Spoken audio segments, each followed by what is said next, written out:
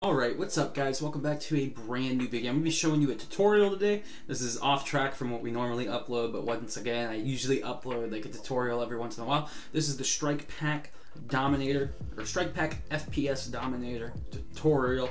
Now, a lot of people, what happens is they get their Strike Pack and they plug it into their USB into the laptop like it instructs you to. But what a lot of people have a problem with after they buy the Mod Pass to set up their Mod Pass stuff on Mod Central, what happens is they have this problem right now that you're seeing where it says not detected even after they plug it in, right? So I'm going to show you guys exactly how to fix that problem. In fact, they actually have the solution on their website, but a lot of people are lazy and don't check that sort of thing. So I'm going to show you exactly how to do it right here today.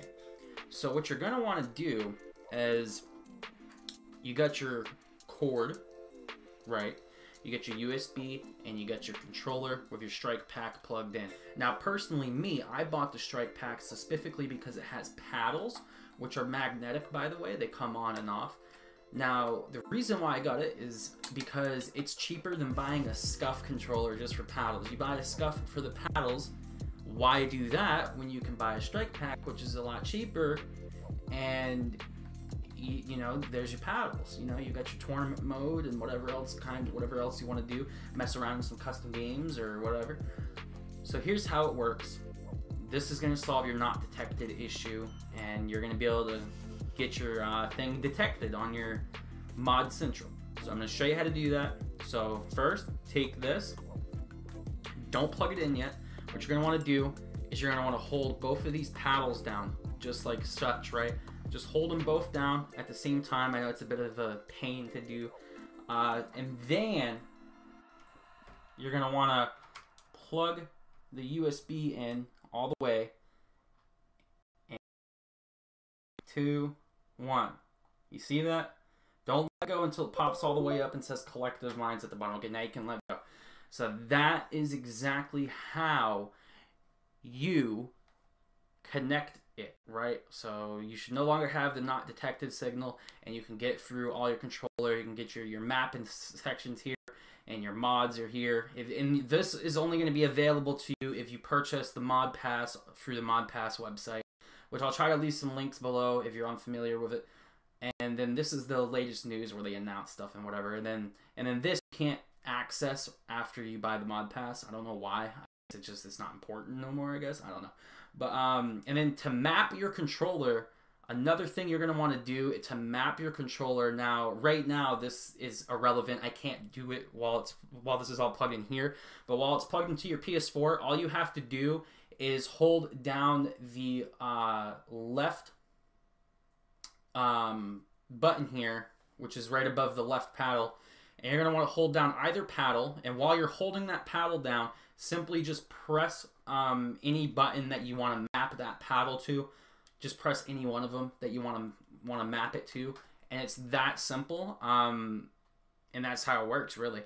And then so originally it's going to pop up in tournament mode, which is the white blinking light. To switch it to FPS mode, all you're going to want to do is hold down the left button,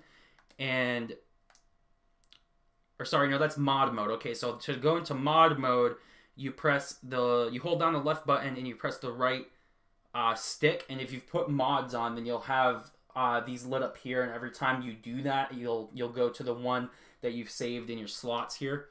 But to turn it, so now we're going to go back to tournament mode. We just press the left button and the right button at the same time. And to go into FPS mode, first person shooter mode, you're going to want to hold down the left button and then press the right button one time, and it will light up blue. So that's FPS mode.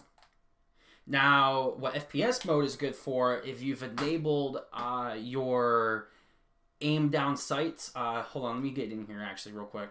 I'll show you exactly what I mean. So you're going to want to go in here to your different, whatever you have set up for your mod passes here. Go into your Mod Pass, and there should be an option for your see. Let me see here. So what this is best for, and now these aren't any crazy mods or anything like that, but what they're, hold on, what they're best for is, if I can get to it here, I gotta find it. I gotta find what I'm looking for here.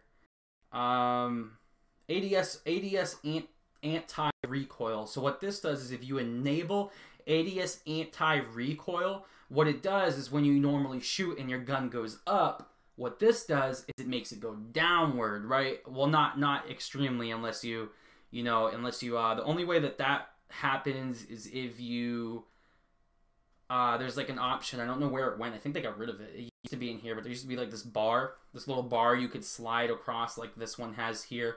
And like the higher it was, the more the ADS went down.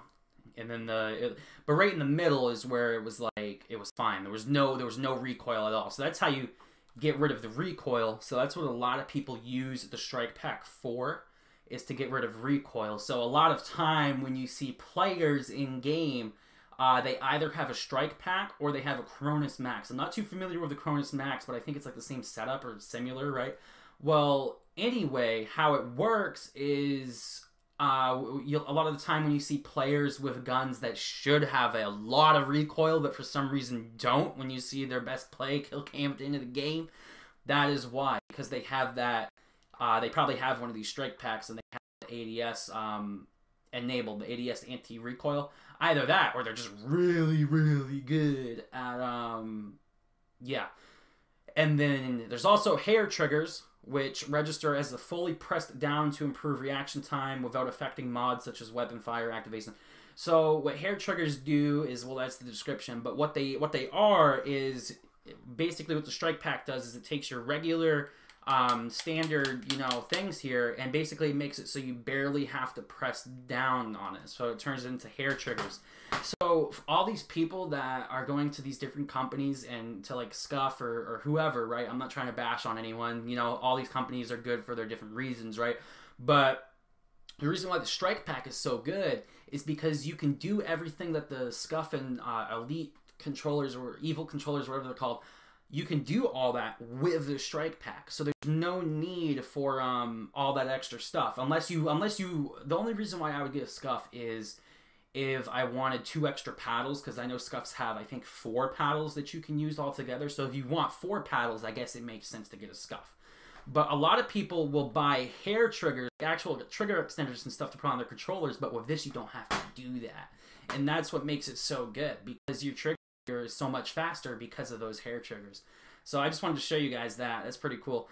But anyways, guys, I hope you did enjoy this tutorial, Strikepack tutorial. I hope you did enjoy it, and I hope it does help. I hope you leave a like, and I hope you do subscribe to the channel. I really would appreciate it. We're on our road to 1,000, man. If you guys help me get there, I would really appreciate it. Do check out my other videos, too. I do a lot of Black Ops 4 videos, and I just kind of started to get into World War II. So, thank you very much, and we'll see you later.